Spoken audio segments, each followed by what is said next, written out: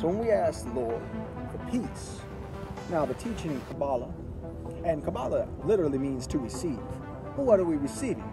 Mostly instruction. Technically, this is Torah. But Torah itself is, in a traditional essence, the first 5 books of the scripture. So we look at the Pentateuch, starting with Bereshit. You know, and one of my favorite actual understandings of this, to understand the essence of the Word of God, the very sweetness for it, there should be a craving for it. But to understand that actually when we end up looking at the Psalms, most people don't realize that when we end up looking at Psalm 90 through 100, these are all the songs. It's the Tehillim of Moshe. And now this is the perfect example of divine emanation, of the world of absolute.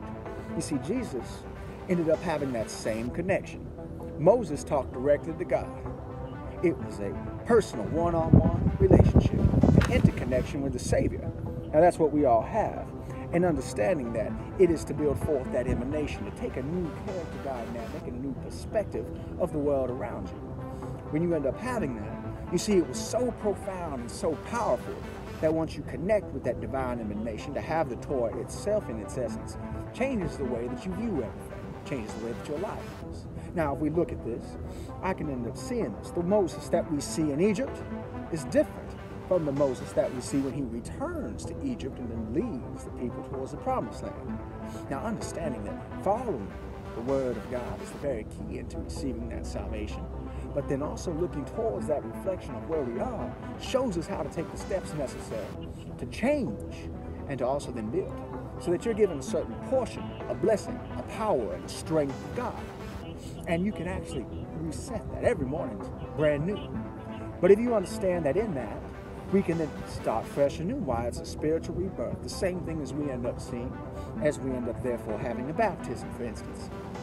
It starts all over. You have been pardoned for all of your sins, for all of your iniquity, and you are then therefore given forth the righteousness of Christ Jesus to lead others into salvation, to be able to give a profound blessing of Ahava, Shalom, Chesed, Gevurah, Tiferet, build forth glory, wisdom, knowledge, and understanding.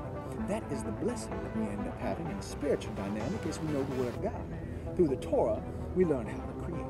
And that's what we want to invite you to today. We want you to join us online this Sunday all around the world, from here in Washington, Jerusalem, Rome, and everywhere that we go this year. We're going to be preaching the Word of God. We're going to give a new message to you. But it's the same message that's been there all along. But we're going to go through verse by verse, word by word, with the blessing of Christ Jesus. I want you to receive salvation. I want you to know the blessing that Christ has for you, that if you give God your life, God will give you a life. He'll give you a hope, a dream, a future, a blessing. It is the perseverance that God has given unto us, and because of that very grace, we continue to go forward, building grace into grace, love unto love, and wisdom unto wisdom.